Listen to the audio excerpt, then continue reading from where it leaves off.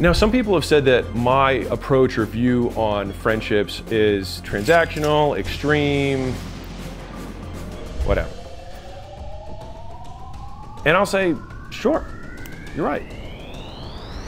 And I don't see friendship as a binary term, meaning it's not that we are friends or not friends, it's how good of friends are we. To define friendship, the opposite of friend would be an enemy or a rival. Someone who doesn't root for me. They actively try and destroy my efforts. They try and get me to be emotional rather than make logical decisions. And they try and distract me from my ultimate goal. And for many of you, some of your friends fit that description now. I understand that people are human and people make mistakes. But if you want the one strike, not three strike, one-way ticket out of my friendship, you only have to do one thing. You have to not root for me. Meaning, you actively resent, either explicitly or implicitly, when I win. If you resent me winning, why are you here? Like, the reason they're still there is because there's a chance that your success will benefit them, but while you're succeeding, they'll still try and destroy it in case they can bring you down. It's fucked up, but it's true. So the reverse of that would be somebody who roots for you in front of you and most specifically behind your back. Real talk, that's one of the hardest things out there, especially amongst guys where it's very alpha, competitive. As soon as your status starts to raise within the group, you, by comparison, make everyone else worse. So it's in their best interest to make you less of a threat to them by diminishing your status. The things like talking behind your back, trying to distract you, make you emotional, make you feel guilty about the things that you're doing, take you away, try and label you with old labels that are your old identity, not aligned with the things that you want to do later. And the thing is like, I don't think these are bad people, to be clear. I don't even think there's good or bad people anyways. The question is just, are they going to help me towards my long-term goal? Or are they not? If it's more likely, they've earned a spot. They're paying their rent for my time and attention. If they're not more likely to help me hit my goal, then for me, the question is the relationship more important than my goal? And that's a decision for you. I made my goal my most important thing because I believe that if I achieve that goal, I would feel better about myself, my identity associated with it, and I think that there would be a new level of friends who would unlock as I got to that new level. And for me, up to this point, that has been true. I'm not trying to achieve a common life goal. And so it would make sense that my views would be more extreme than other people's.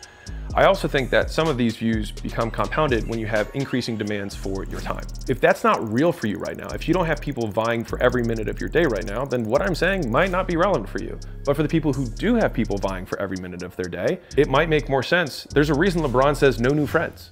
That's LeBron right there. Hey LeBron, how are you? LeBron. He's decided like he doesn't need any friends or he doesn't trust anyone new, and that's fine. That works for him.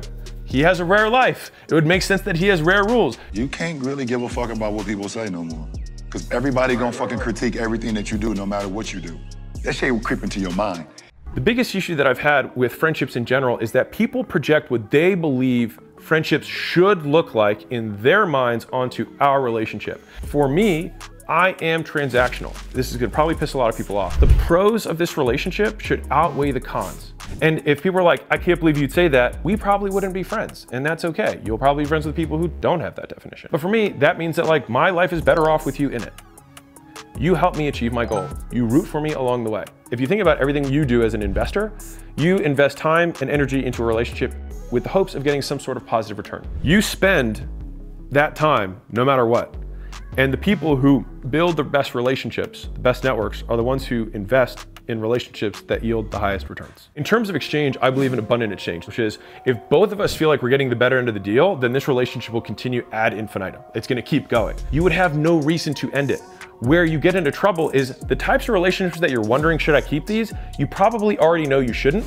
And I love this little framework for decision making. When you're faced between a hard thing and the easy thing and you're not sure what to do, you should do the hard thing, because if the easy thing were the right thing to do, you would have already done it. One of the hardest things about pursuing your dreams and pursuing your goals is that a lot of the people that are in your life right now will not support the future version of you that you need to become in order to accomplish those goals. People don't actually want the best for you. They want the version of you that best serves them. Now, the closer they are to you in terms of long-term alignment, the more likely those two versions of you will intersect, which is often, not always, why family and your spouse should hopefully be the most aligned with you, because long-term, their best interest is often aligned with your best interest. I think the spouse is like the nth degree of what the most extreme friend should look like. That is the best friend you have for life, which means they should root for you harder than anyone else. They should never resent your success, the biggest, strongest ally you have.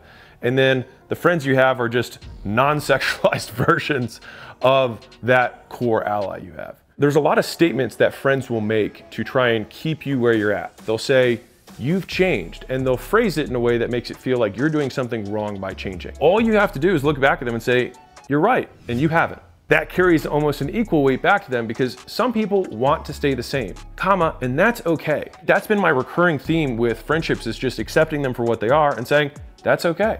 Things have changed. Good. That's what growth is. You can't grow and stay the same. And if we want to grow as entrepreneurs, then we have to expect change. And I think Tupac embodies this transition in between friends really well. And he said, "Just because you lost me as a friend doesn't mean you gained me as an enemy. I'm bigger than that. I still want to see you eat, just not at my table. I don't wish you ill. I want you to succeed and I want you to do all the things you want to do in your life. It's just that your vision for your life doesn't merge with my vision for my life." It's the same thing as having an ex-girlfriend or an ex-boyfriend. You had a season together. It doesn't mean you don't honor the season and all of a sudden start destroying the memory. Appreciate the fact that you had a season. Understand that seasons by their very nature end. We both contributed to another, and then we found out that we wanted different things, which is great. That's the whole point of learning. The thing is a lot of people have these precepts of what a friend should be. We're gonna be friends for life. How many 85-year-olds do you know who are friends with the same people their whole lives? Not many. And if they are, they've got like one. It's not common. But it is okay, in my opinion, to have seasons of friends. We're friends for the season, and then we had train tracks that aligned, and then we found out we had train tracks that diverted, and that's okay. Have you ever had somebody who's like, "I was just trying to help," and that person just like made your life 10 times harder? That is not help, that is destruction. But true help comes from someone who comes into your life and all of a sudden everything gets easier. That is help. That is a friend. That is somebody who's an ally. Let me give you a little frame shift around burning bridges, because people love using that for, it's like, you don't want to burn bridges. Remember where you came from. You can consider it burning a bridge, but you could also consider it pruning a tree in order for the tree to grow. You only have a certain amount of sunlight, water, and minerals in the soil. The healthiest thing for the tree is to prune it, cut the branch off. And that may seem uncomfortable for many of you, but again, there's the hard thing and the easy thing. And if you're making the decision, you already know the right thing is probably the hard one. So if you encounter somebody that's not aligned with the vision of your life, and it used to be your old life. They want to go to clubs every night, they want to drink on Sundays, do the bar crawls, and now it's coming in conflict. They're losing a friend, so they want to keep you there, and that's okay. Like, don't hate them for wanting that. It's just that it no longer aligns anymore. I think there's really two directions for these types of friendships. Number one is that if you decrease the frequency of communication with someone, over time you get fewer and fewer invites, and then it kind of fizzles. That's how most friendships or loose acquaintances end. The very hand select few of times where you have family or like super close homies, whatever you want to call it. I have one framework for having really hard conversations, which I stole from Layla. Keep the other person as a human being at the forefront of the conversation rather than being right. If I remind myself every time I go into hard conversations that way, it's amazing how much better of a conversation I have. And accepting responsibility for the fact that, like, hey, I've changed, and that's not on you. That's on me. If it means that we're not hanging out as much anymore, again, it doesn't mean that you have me as an enemy, and that's okay. I think that you can have friends who aren't necessarily pursuing greatness as long as they're helping you pursue yours. That's the bridge, in my opinion.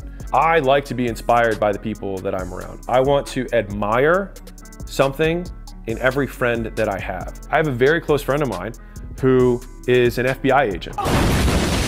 Every time I talk to him, he's got like new stories of things that he's doing. And for me, the benefit I get from the relationship is that it gives me an escape from the day-to-day business stuff that I'm dealing with. He benefits in no way from the status, from the followers, because he has no way to financially benefit. He's an FBI agent. But what we both mutually appreciate about one another is that we've both been committed to being excellent at our craft. I just want people who are as passionate about their art as I am, who root for me to make the best painting possible. That's what I'm really going for. At the end of the day, it's just like, does this person make me better? If they don't, then why are you here?